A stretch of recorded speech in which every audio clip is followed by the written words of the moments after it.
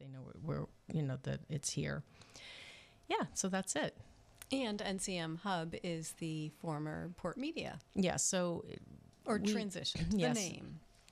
I worked with our illustrious board in changing the name because we went from not only having the channels but also having the low power FM radio. And we do have this wobbling Packet Post, which is an online journalism project, which, it's everything takes time, but we do post things on there, and so we do have that on the online. So that's another outlet. Another part of community media. Yeah. So it's overarching. The hub was just to say for community media. So if there was something else that came along, we could do that here. We have some youth programs. We do. Hopefully, in the future, we will do. What I've thought about doing is a little bit more digital technology workshops. But we're very resource poor. I don't like the word poor, but that's what I've heard we are. And so for community media, we have the low power FM station, we have our cable access channels, and we have that Pocket Post, like you said. Packet Post. Excuse me. Oh, I can explain where the packet came from, too. So it was very clever.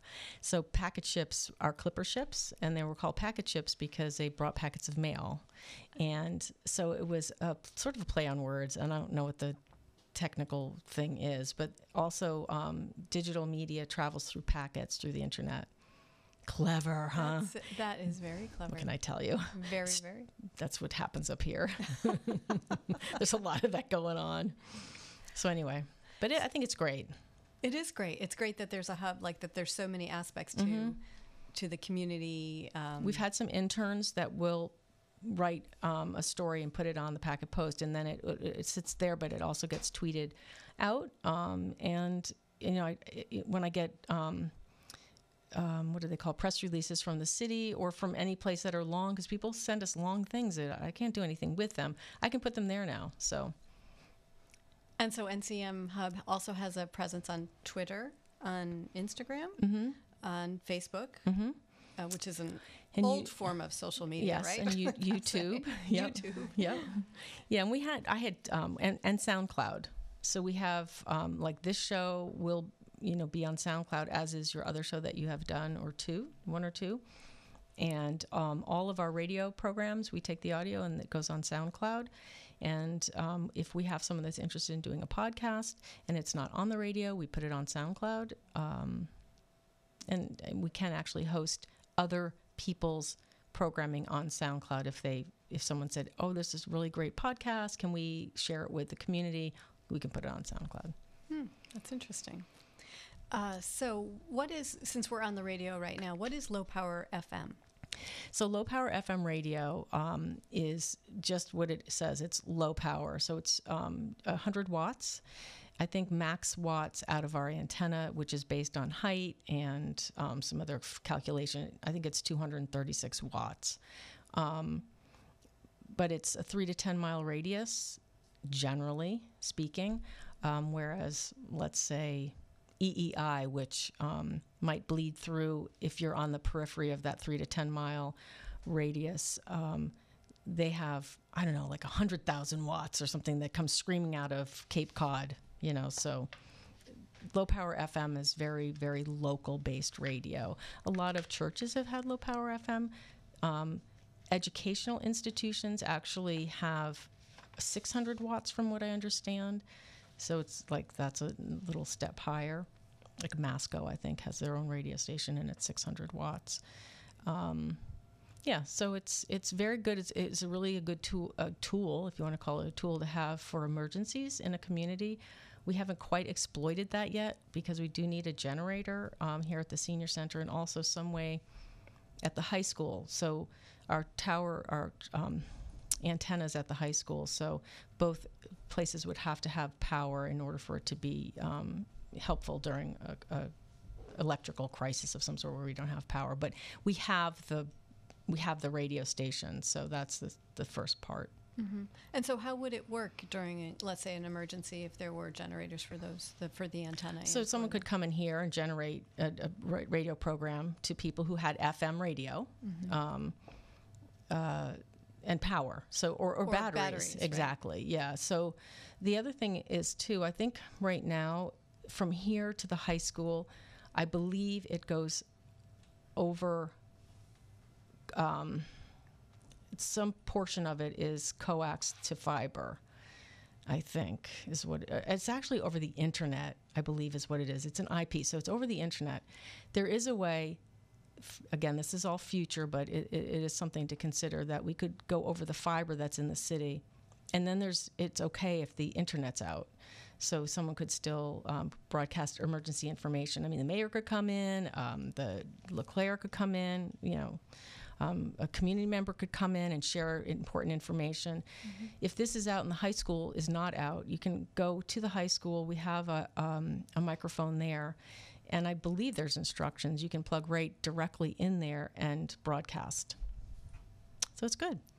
That's how they spoke during Superstorm Sandy and also Hurricane Katrina. The only things available were low power FM. In the New York City area? For the Superstorm Sandy, that was the New York, Long Island, yeah. Yep, that was, and then Katrina. Wow. Yeah. Well, let's hope that we don't need it for those purposes, yes. But it is really, really important, an important tool. And how did Port Media end up, or NCMHUB end up getting the low power FM? Around 2010, when I had come into this job from being on the board, Prometheus Radio, which is a nonprofit organization, supports low power FM radio and radio in general. They're radio people, had been after access centers to pay attention to when the filing time would be, when they were releasing these bands for so you could apply for them, knowing that this was like the last time that you'd be able to acquire this kind of communication for a community. So in 2012, I think, I want to say 12 was the licensing. And I, so we applied. I had an engineer doing the engineering portion of it. And we applied. You put, what you think you're going to do and what you can offer the community. And there were 3 people that applied for this, I guess what you call it, band, 96.3. And we got it because we had the most things we were offering community. They go by points or things like that. So, and we, of course, would let other people who want to produce a show, if it's in, if it is in the format and good for the community, then they could do a show. Certainly. So, thank you. So, I know that you have been involved in the community access for a long time. You started as a volunteer and then as a board member. It dates you. Yes, because when you say, cause I used to think, wow, someone's been 25 years. Oh, they're got to be old. So now when I go, I've been here this 26th year. Wow. I know. See? Wow. Holy cow. Was TV even around back then? I know. No. It's unbelievable. I'll tell you, the cameras were not the same. They were not the same. And you know who did stuff with me? Elizabeth Marcus. Mm-hmm. That was after a couple of years. Her sadly, her husband had passed away, and she, I think, was going to go out and do some things in the community. And we lived in the same neighborhood. And I didn't talk to her that much because her kids were older and Matthew was younger. But I was down at the Hale Street Station studio doing something, I don't remember what, and she had come in, and so we just touched base. But she had wanted to do, if you're listening, Elizabeth, a show on flower boxes. She still hasn't done that yet. So I don't feel so bad about what I have not done. She's done a lot of stuff. She does the Earthport Film Festival, which is just really great. So yeah. It certainly is. But the cameras were huge. That was my point. They were ridiculous. Now you just take your camera out of your pocket. So when you started as a community volunteer, what was it about cable access that made you just think, I want to get involved with this? So I moved here in 1993. Wow, again. And my folks had also just moved to the Cape. My mom retired, and we were in Connecticut. And I knew there was community, I think that was called community television in Connecticut. It's like out of Danbury, I think. But my dad had said, and this was right in 93 when we got here. We were just chatting on the phone, and he said, well, he had to go because he had to go do a class or a show. And I go, what are you talking about? And he said, oh, I'm volunteering at the Community Media Center. I've learned how to use a video camera and stuff like that, so I'm helping on a show. And I was like, oh, that is really cool. He goes, well, I'm sure they have it in Newburyport. So I was like, what? So sure enough, they had it in Newburyport. So I immediately started to take Janet had offered classes. Janet Morrissey, who is currently works in Georgetown, running their cable access, took a class and started to, help, mostly as a volunteer. I did take the camera out. It was a monster. The things are huge, heavy, and with the tape, they had either beta or the VHS. They weren't even the smaller. They were the big, it was silly, very heavy. But I did, it's probably all destroyed now, some filming I was trying to learn. And George Woundy, who I heard is back in town, and Mary Carrier has suggested maybe he might be interested in doing something with her on a show, and he can come and run this board. He was there and did a lot. He worked for the post office, so a lot of people remember George. And yeah, we had a lot of fun times down there. I did a show with, ran the camera for EJ, EJ Ouellette, who did a show called Fiddle Magic. It was a lot of fun. And so then you continued to stay involved. I did, and so did my father up until his death in 2014. He was still involved with cable. He helped do the similar things. He was on the board. He helped do the contract, and they had a regional thing, which was much more complicated. Mm-hmm. There was like Cape Cod Community Television or something. But we used to have a lot of conversations about, just the politics of community television and local media and all this kind of stuff, and just the funding and all of that, because it can be complicated. And also it's very grassrootsy in a way, because it's really town by town. And everything is different. They're all different. And I personally think that is to make each town have less power. That's my feeling. So originally it started at the Comcast office, right? Yes. The building on Hale Street, where Comcast was. And then you did move over to a studio on Graff Road. Yep. And it was Continental Cablevision, and then I think Media One, AT&T.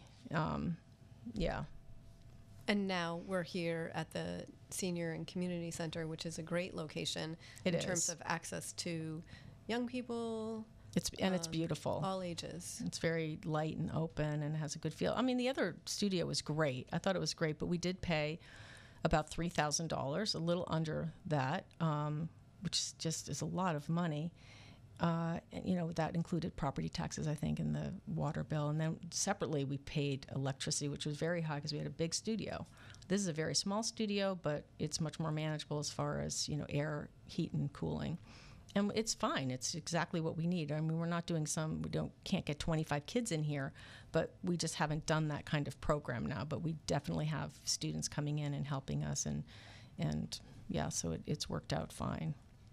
And you have, I'm going to call them satellites, but they're not really satellites, but where you do the school committee meetings and the city council meetings, so you have cameras and equipment in those locations as well. Yeah. More geared toward meetings, but. Yeah, and just to make a step back, when I had said that it was about $3,000 for rent, some people don't exactly understand how we're funded. I mean, we're funded by a little franchise fee that people who have Comcast cable pay. It's a couple of bucks, could be 50 cents, could be $4, depending on what your only cable package is.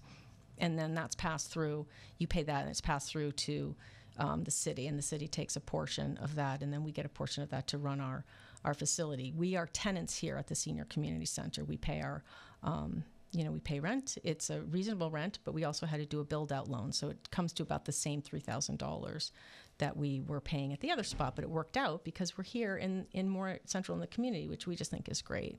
Mm-hmm. And it gave Tinker House a chance to get a good spot. And so can you talk a little bit about how things have evolved over the years, especially now where television has changed so much, and there's satellite TV. There are a lot of other people are going back to antennas, so cable is not always the first priority any longer. Right. How has that impacted what's going on in cable access, Well, local access? Yeah, and then television? you had asked about the meetings. We do school committee meetings here at the senior center, and we do the city council down at the city chamber. And of course, we're always looking for any volunteer that's interested in that, and we're probably adding a couple of additional meetings if anyone's interested. I know you're dying to do civic duty and engagement, but yeah. So the way it's really changed is that people are they're cord cutting. So they're dropping cable TV for streaming services such as Hulu, Apple Prime, whatever you're going to call, Amazon Prime, Apple. I said that already. I can't think of all the ones that they have, but they're streaming services. So they go through the streaming service for the shows that they want to watch. I think it's called Over the Top. Actually, I'm not 100% sure, but when they cut the cord, they cut our funding too. So it's gone really in the past years when we really started seeing the downward trend, about 6 to 10% per year, which is a lot. And that's across the United States. And in addition to that, the FCC has put in order a rule change, which goes into effect next week on the 26th, which will enable the media oligopolies, I think is the word. Oligopoly? Yeah. The monopolies, yes. Yeah, which but are they're even, oligopolies. yes, they're because huge. Yeah. Because they're like little, there's not one, but there's like 5. Okay. So, but they're, essentially control everything to charge back anything that they have considered in kind, which will devastate a good portion of the access centers. They will be closed because they will not be able to come up with whatever those funds are going to be. Because we're already pretty strapped as it is, and technology is very expensive. Software has turned into a different thing. You can't buy software. You have to do subscriptions for most of the software, so it's thousands of dollars now. It's not just, I'll buy Pro Tools, although that's not a good example because I can still buy Pro Tools, but like Adobe Premiere. So it's like $350 per computer per year. So you have 4 licenses, 5, 6. I mean, this stuff really adds up, and then you have your SOFOs or your malware on everything. And then anything else any other software that you have. So it can get very expensive, but the thing about the funding is, excuse me, it's really dry in here, but maybe that's just me. We won't really know what position we're in until after the 26th, and then Comcast can either send a demand notice like, okay, Newburyport, you owe us X amount of dollars based on our evaluation of our in-kind services, which would be, and this really irks me because they were in the contract. So I really don't understand how these companies got away with, Chairman Pai is not for community people and community information. He was for he's very much for corporate, control, deregulating things and just letting the corporations have what they want. I mean, so that's how it happened. But they've essentially made all contracts that were done in a legal way. Like I wasn't going to be able to break our contract. They have to be renegotiated. I think Comcast has the option to just let things go until the next negotiation, which they may do. Who knows? Because this is all across every contract they have. So now, when you say they have the option of letting things go, you mean keeping it status quo, keeping right, current contract? Yes, until the next. Yeah. Cycle. So for us, it's 2025. Mm-hmm. So they might just say, okay, we'll just wait till 2025, and then we'll go in for the kill. For us, OnePlus, I used to be, really feeling like upset that we hadn't acquired the full 5% that we were entitled to get through the negotiation, because that would have brought more money into the community. We're at 4.3, which we get 3.6, and the city takes 0.7% of that funding for their tech fund. So the benefit is that because we're not at 5%, that difference there of that 0.7 is what they apply first to the in-kind services. So with a little luck, it won't affect us. We don't know. They could charge for anything. They tried to charge for the channels themselves, but they could not come to an agreement on what the value of the channel was, so they weren't able to do that. But they could charge for, sending the transmission of the programming up to the head end, for example. That could be, some people said it could be $1,200 per month per channel. That would be $36. I mean, right there, forget it. I mean, it's just not doable. It's not sustainable. Mm-hmm. So we'll see what happens. Mm-hmm. There's a lot up in the air right now. There is a lot up in the air, and I think, the newspaper has given us a couple of good articles, which is greatly appreciated. I think that we all should be very much in support of our local news and information wherever we can get it, whether it's something you hear on this radio, whether it's some of the programming that the newspaper has now, which is great. They have the Local Pulse. That is a very good program. It lets people know what's happening in the community. These are things that people can get information. They can go online, and same with us for going on SoundCloud. You can go on and find those programs and listen to them again if you hadn't, or if you missed them or you want to hear more about it, because people need to be informed. That's, it's part of our job as citizens to be informed about what's going on in our community. And what better way than to either participate in becoming a volunteer, or starting your own show, or becoming a member, stopping by and saying hello. Yeah.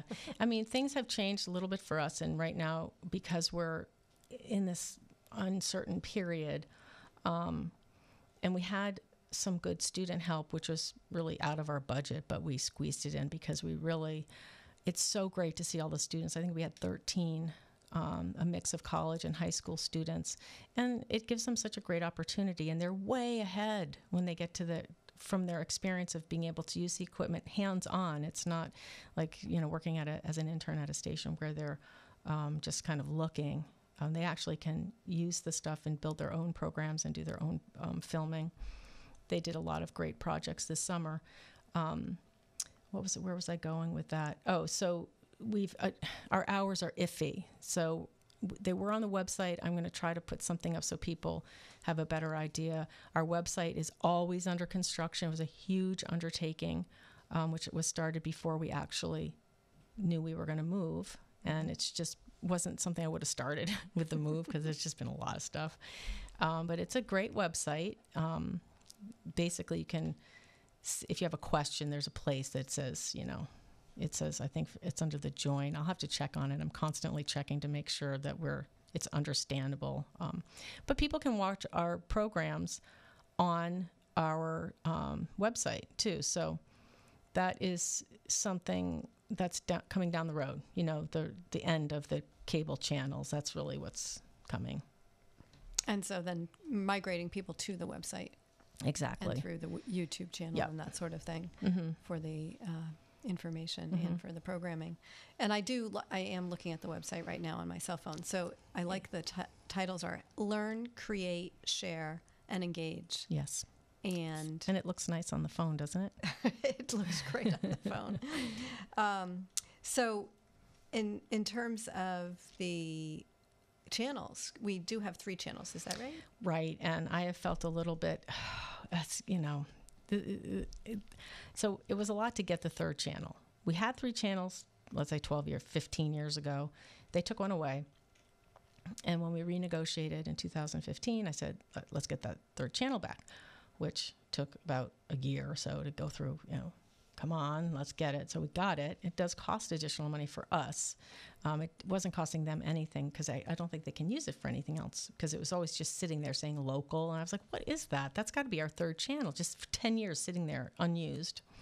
But now, so what we did was we have the 3 channels are Clipper Cities and Schools is Channel 9, which is, for the meetings and school things. And then Voice of the People is Channel 8. So that is opinion, interview, variety of things. And then the other channel is the Waterside Channel, which is Arts, Culture, History, and Maritime, which had been the thought was to bring in information there that would really be interesting to anybody or people that wanted to come to the community. But when I found out about this rule order and the possibility of losing the channels, I just really did not do a lot of pushing on telling people about Channel 98, because we might not have Channel 98, so why am I going to get people watching it? Mm-hmm. So we're still not sure of what's going on. If they charge us per channel for transmission of things, and it's not even worth having 2 channels, to be honest with you. It's worth having 1, mm-hmm. and it's much easier for us to maintain 1. So we're sort of in limbo right now, but they can go on the website and they can look, and the Channel 98 has history programming, boating programming. The students this summer tried to fill the bulletin boards with appropriate material for the different channels. Like, we have our local artists are on the bulletin board on Channel 98, which is great. So we have a lot there. Yes, we do. So can you talk a little bit more about the interns from the summer and the types of projects that they were working on? Mm-hmm. How did they come to be interns? Like, what was that process of getting them many here? Students that, a good bulk of them started as participants in our summer youth programs that are run through Newburyport Youth Services, whether it's a summer video production, or like this year we had animation. We've tried a couple of different things, but generally it's video production. And then some come directly from the high school or area high schools. Right now we have someone from Pentucket, and we have 2 students from the high school. I was going in my mind, where is Nora from? Okay, yeah, 2 Newburyport High School students. So the students that we had during the summer were, many of them came up through actually taking the youth programs, and then they were interns. They either helped with the summer program, and then they started helping during the school year.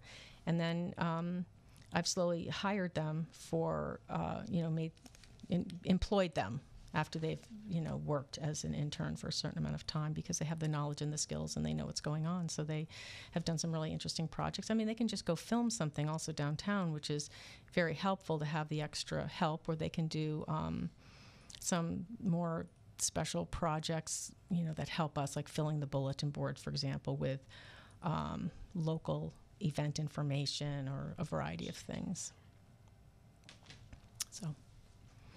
So, Sarah, we're going to just take a quick station identification. This is Lynn Varney, and you are listening to WJOP Low Power Newburyport Joppa Radio 96.3. And I'm Lynn Varney with Sarah Hayden. We're on the air today. Oh, excellent, Lynn.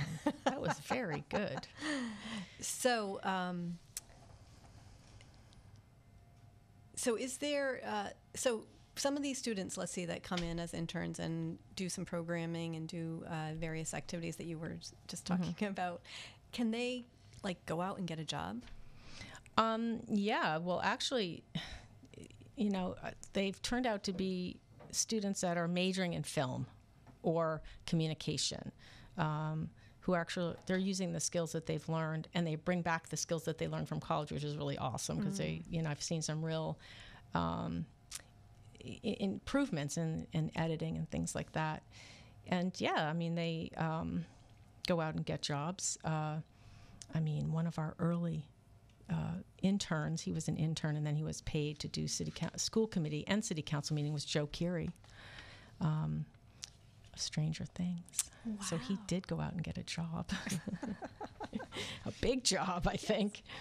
And then, yeah, I have heard Marley McGinnis was here as an intern, and then was staff, and she went to Mass College of Art, and she's graduated several years now, and she works in the industry. Several interns work down in Boston.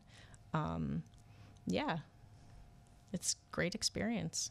Great experience, a stepping stone. Mm-hmm. But certainly people can do their own things and get them out on the channel even while they're here. Yeah, and I'm very open to, if someone has an idea of, let's do it. It sounds good. I mean, we've had some, Jessica Harrington, who's worked a couple summers now. She's a senior now at Temple. Did a couple of shows for on the radio first time this year. Like I don't know if she thought she was going to be in your seat interviewing somebody, but she's done a really good job. She did several interviews, and one was with a gal, Heidi. Can't remember her last name, but she's with Brides Across America, and it was a great interview. It was very exciting. And then, of course, we have some other shows, too, that the students have been able to do, be like an assistant producer, which is great. One of the students this year, I said, have you put that on your resume? She said, absolutely, I have. For college, to be an assistant producer for a live radio show is great. That's awesome. I mean, they set everything up. I mean, I think it's really great. I love seeing that. So another question that just I know I would certainly ask it, and I will ask it right now, that I'm wondering is, so the equipment that we use here is the same equipment that they're using yes, or maybe slightly higher quality in a real TV station or radio station. Yeah, it depends. I mean, some schools have not as good quality as what we have here, and some have a lot more. It depends. But this is certainly what they're going to be using. And then, for editing on the radio, we use Audacity. The software is Enco, DAD software, animation software, which they use in a lot of the big radios. Like, I don't know, NPR, the bigger stations. Yes. And then as far as the television, we use the equipment that they're going to use. We use stuff that you're going to see out in the field now. I mean, it may not be as solid because we don't have the top of the line or all of the internet pieces that we might want to, the stations can afford. But yeah, they definitely have hands-on new equipment. So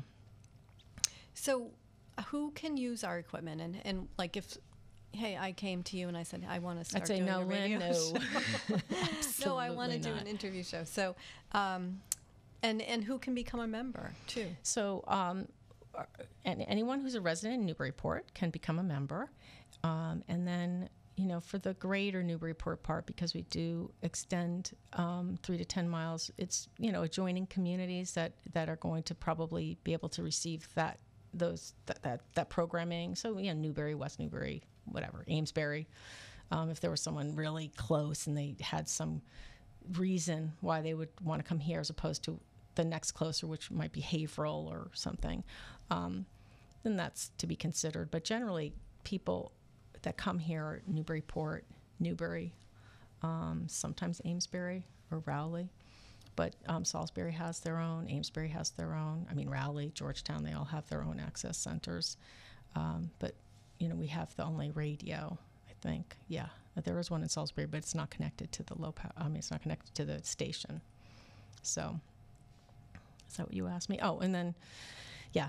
So membership is very reasonable. An organization can also join and have 3 members trained. We have very basic cameras. They're really prosumer cameras. They're very simple. There's the smaller handheld cameras. We switched to that because people just seem to not want to take out a bigger camera that's just more complicated. And we have everything on tutorials on YouTube or, on our computer here. So people can look at that. And then we basically will train them when they want to take a camera out, if they want to learn how to do a podcast. Before you can do a radio show, you really, we like to have you do a podcast and get it up on SoundCloud a few times to get your, to see how serious you are, because it's a big commitment. A lot of people just don't realize what the commitment is. Mm-hmm.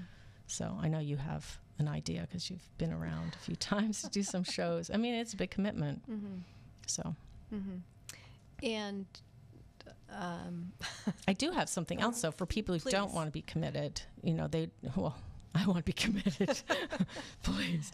But for people who want to just do a show or once in a while do a show, we have Port Media Open Studios and open, like Joppa Radio Open Studios, so they can come in and just be set up and shown, okay, headphones. They don't have to do anything. They're just shown move this and this, talking to the microphone. Here's your guest. That's it. And then, it's a no edit shoot kind of thing, and it goes. We can have it right out like within either that later in the afternoon or the next day. So they don't have to commit to anything, and they don't have to learn how to use the equipment. They just want to do an interview because they're excited about a topic, but they do need to join and be a member, and they then would have to schedule the time reserve the space. Mm-hmm. So open studios, it's not like it's a set time every week that there are open studios. We did have a set time, but right now we're a little bit in limbo with trying to figure out. We have football, we're understaffed.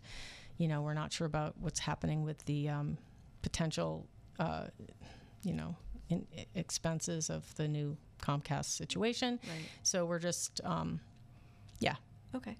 Tell us a little bit about the football and the hockey and basketball. I think all the sport, or several of the Newburyport High School sports go live. So we do. I have to say, it's hot in this room. There's no air.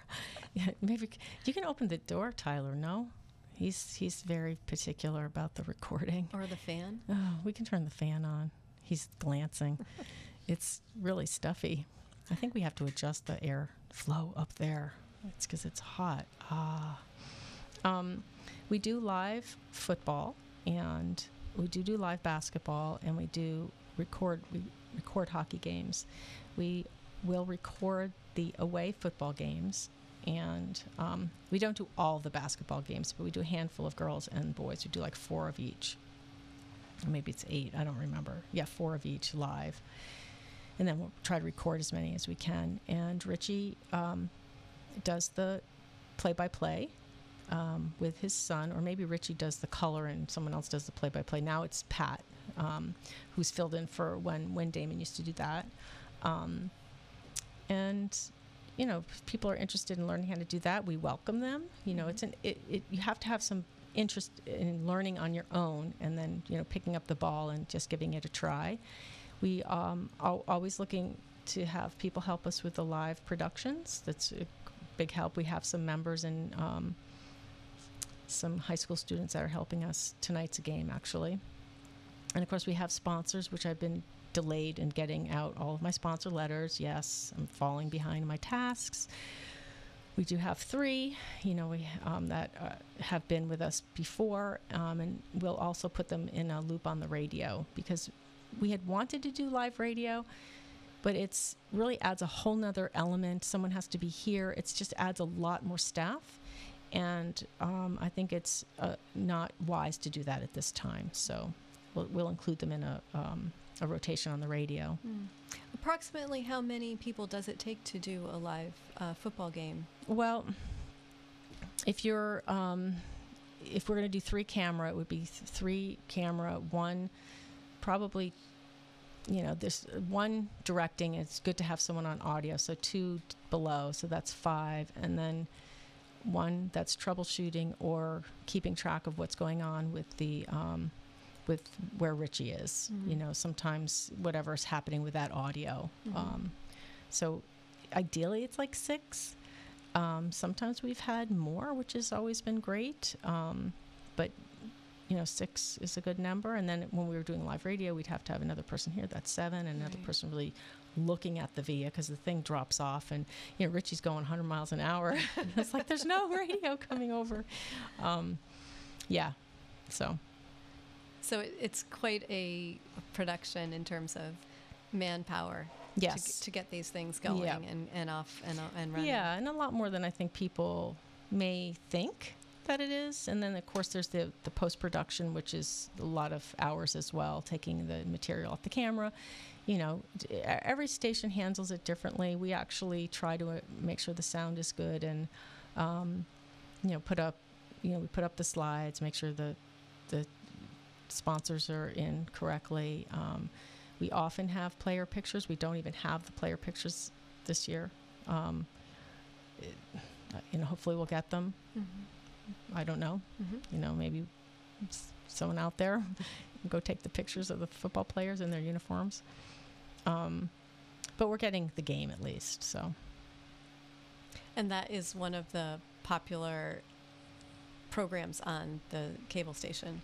It seems to be. Yeah, People like to talk about it. Yeah, Newburyport's very football and sports oriented. The track. We haven't filmed. There's a lot of sports that we don't film.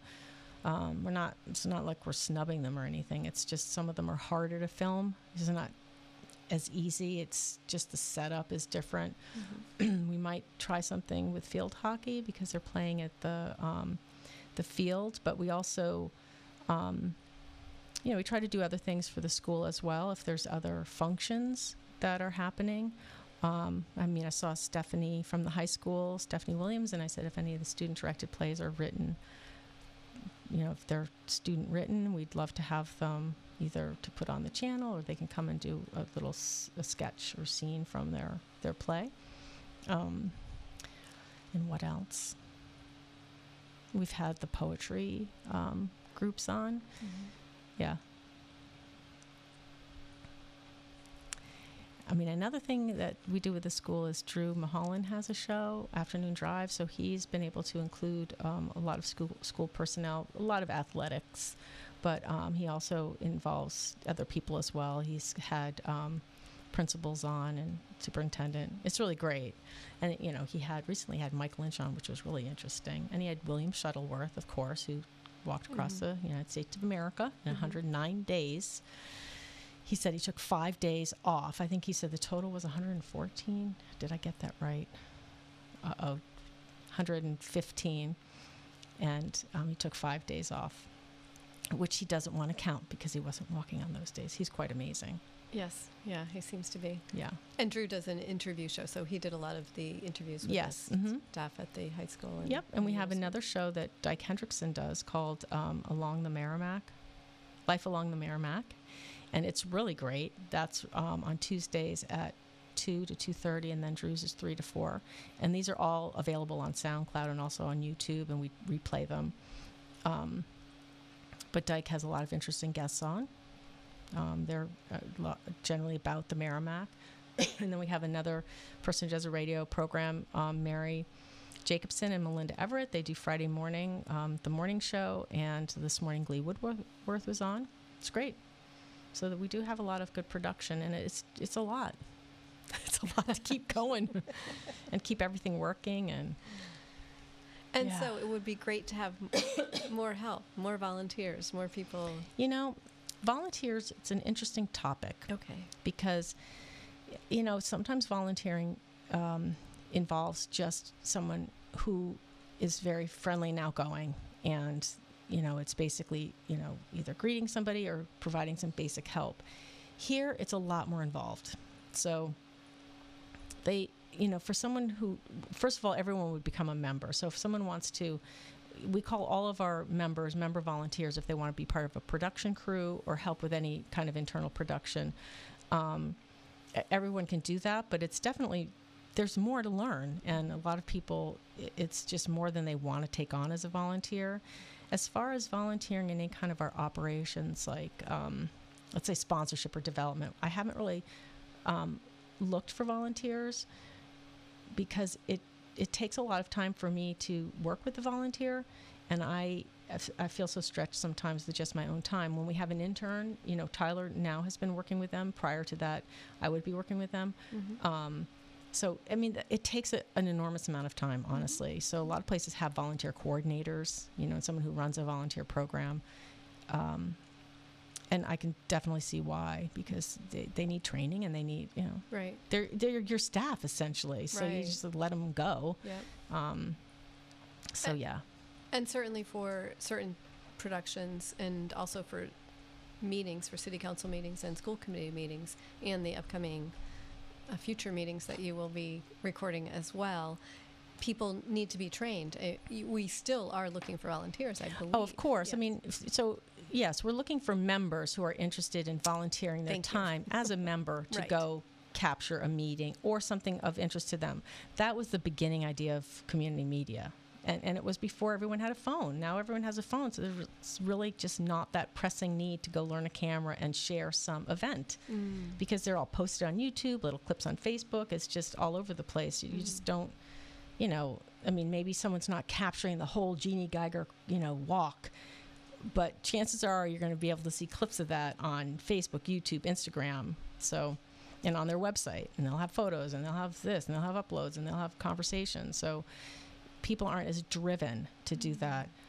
If someone is driven to do that and has a particular thing in mind that they like Storm Surge, for example, the Storm Surge group is, interested in having someone cover their Storm Surge meetings that are coming up. And I'm not sure we're going to be able to manage that additional, because we can't say yes to everybody. So we have to be very careful about who we say yes to, because we don't want to exclude people. So, yeah, that's what we use kids in the summer for too. They would be happy to go out and get different. If someone called, we'd say, oh yeah, we have some interns that are available to go film something. So it was okay. So whoever called, we generally could say yes. Now if someone calls, we don't really have the extra staff or members to do it.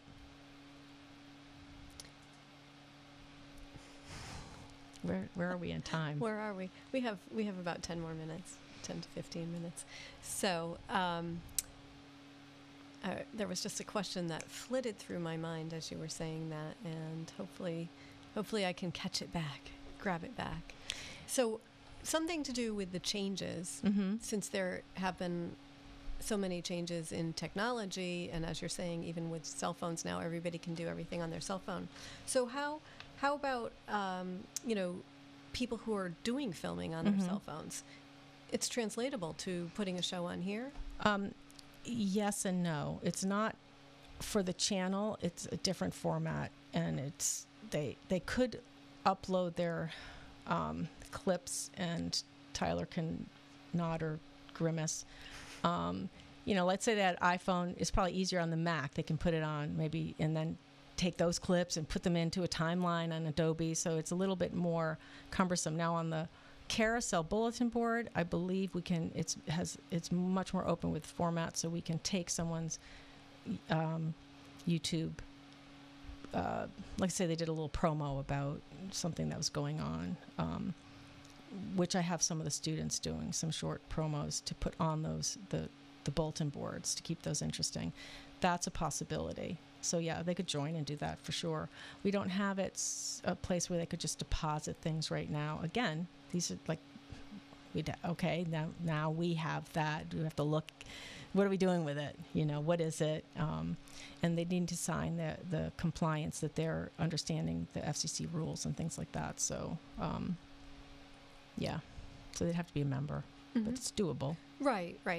Yeah, I just know that there's a lot of people that are out there doing little videos and little other types of things, and was wondering how translatable it would be for the bulletin board. Yeah, I mean, they could do a show, but we try to keep anything that's a show really, like, I'd say 8 minutes and up, 10 minutes. Otherwise, we try to put it on the bulletin board. But I mean, again, if someone had some idea and it involved their phone and they wanted to be come in, yeah. Right. We don't turn people away, generally. And I know a few years ago for the Earthport Film Festival, there were a couple of local submissions from young people.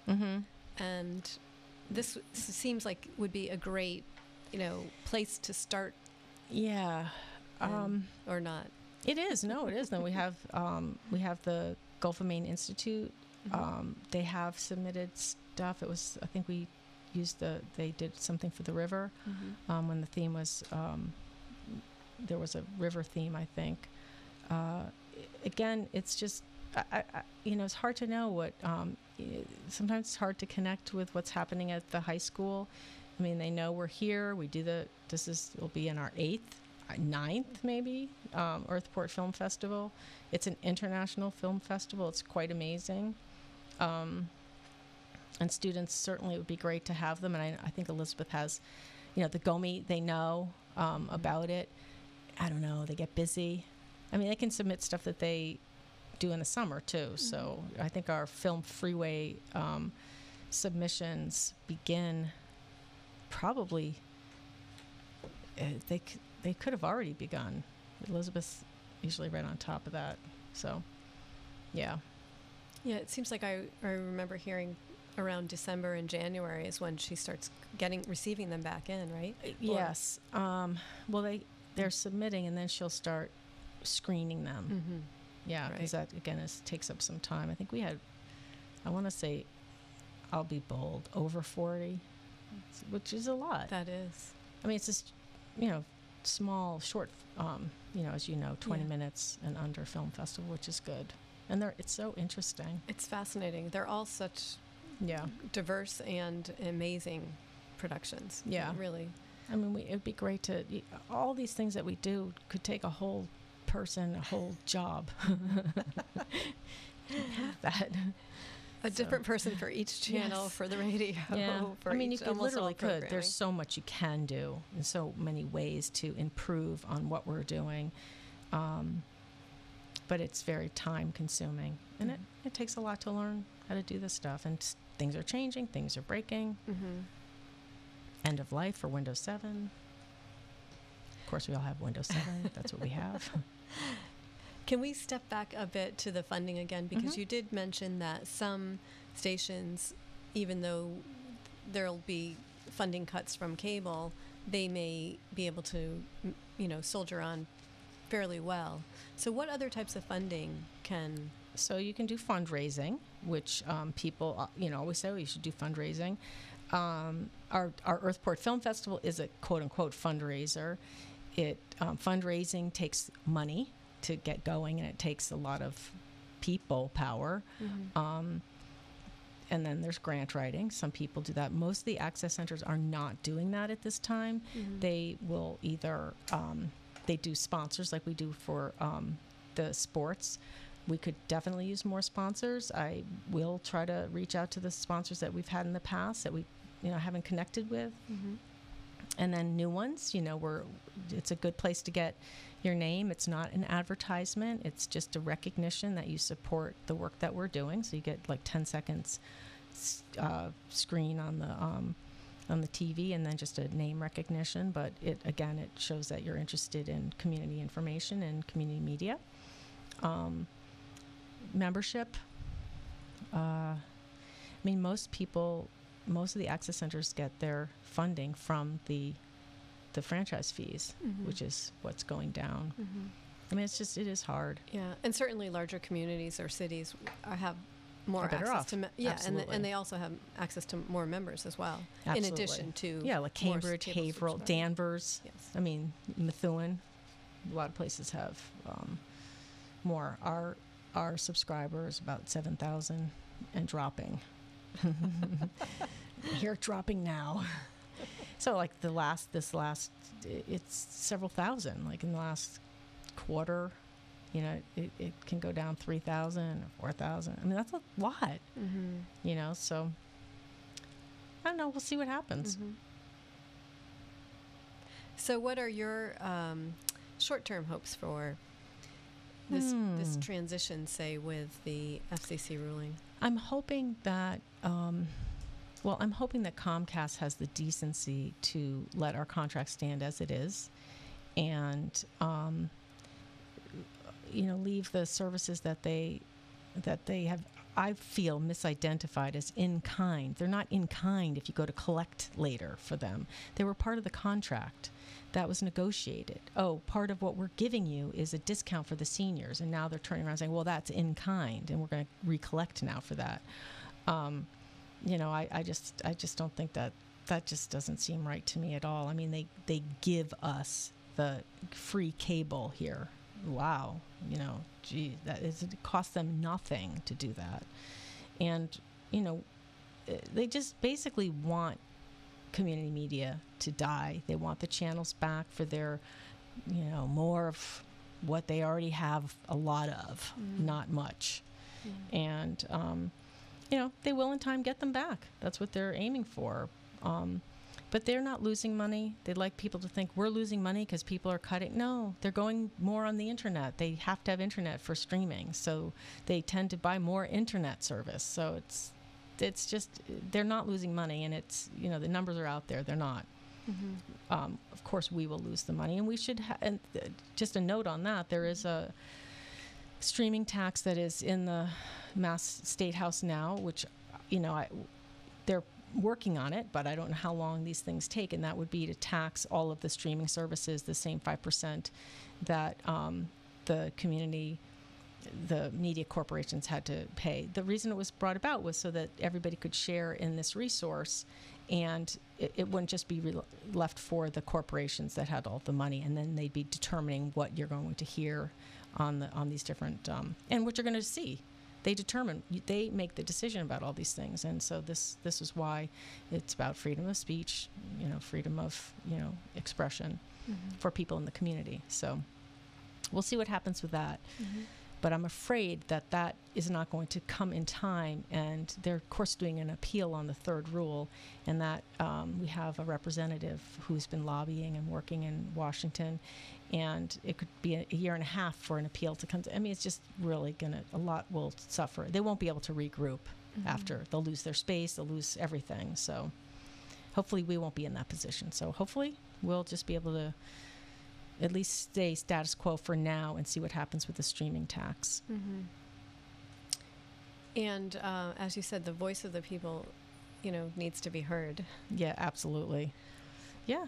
I mean, we're losing places for people to have their voice heard. And, as it's very American, it has to be, people all of a sudden will go, wait, what happened? And then someone will get interested in trying to, come back and make a change. But, a lot of people kind of take some of these things for granted, our freedom of speech, free press, things like that. It's very important. It's very important. Good journalism, so. And that's what Port Media or NCMHUB is here for. Yes. Yeah. And we also try to support the vets as much as we can too, and active military, because the way I feel, and as an executive director, and I've been involved with this for a long time, that without people who are going out to preserve our freedom, there's no freedom. So this wouldn't be necessary, freedom, to be able to put a live show on or play live music or, do anything. What we're doing, you go to jail. So hopefully people will see the value. And when you said that this organization supports the vets as well, are there special membership rates or, programming or? Yeah, that's, I think I would just charge them the students, senior. If we don't have a lot of vets that join, we have a couple here and there, but if there's a program that I can put on or some information I can get out, I do that. I'd like to start a radio show. I've had it in mind for a year. It's really hard to get something started. I have some guests in mind, but I have a couple of people in mind that might be able to participate, vets that could do the actual show. So it's more like vet driven. So, yeah. Well, we just have a few minutes left. So are there any other things that you would like people to know about NCMHUB? And well, I think that it takes a good staff, which I have here. Right now it's Tyler, who's amazing. Yay, Tyler. And Caleb, who's also amazing. Yay, Caleb. And then we have some great interns. Right now we have Lily, Nora, and Caroline. And I hope I'm not forgetting. And Adam's back to do a few meetings when he can. And Sarah Brocher's doing the football. And, of course, a board that supports the work that we do and doesn't, there are a lot of boards that will try to go in directions that maybe are not as desirable. But I think pretty much the people, the board members, and, of course, you're on the board, have been involved, so they understand what goes into it and what it is about. So that is important. We've had people specifically try to do like, come on for fundraising or a different type of thing, and sometimes it's just not clear. And it's probably, they need more education too, but it's hard to understand what community media is. A lot of people don't understand. So, I hope I've made it a little clearer, but if anyone has any questions, feel free, send me an email. I can certainly, or stop by. Yeah. And I just want to say that I did start because I think you tapped me on the shoulder one day, probably at City Hall, and said, we need somebody to help with the city council meetings, taping the city council meetings. Council meetings. I did my 2-year volunteer stint doing that and had a wonderful teacher in Ken Deere. He had been Ken doing was it amazing too. prior to me. And then was able to start doing a show in the other studio on the cable access. Yep. And then this is exciting, learning the radio as well. Yeah. It's fun. The radio is fun, yeah. So, and being on the board. So it's been a great experience, and it has really opened my eyes in terms of what community Yeah. TV is. And if I was in high school again, I certainly, and found out about this resource, I think I would have been down there. Yeah, me too. But I can't go back to high school. Me either. And I think that might be a good thing. Yeah. So we are getting ready to wrap up. Sarah, I just want to say thank you very much. Thank you for being inviting on the me show. to be on. Yes. We've been talking with Sarah Hayden. She's the Executive Director of the NCMHUB, Greater Newburyport Community Hub. And thank you again. You have been listening to On the Air with Lynn Varney.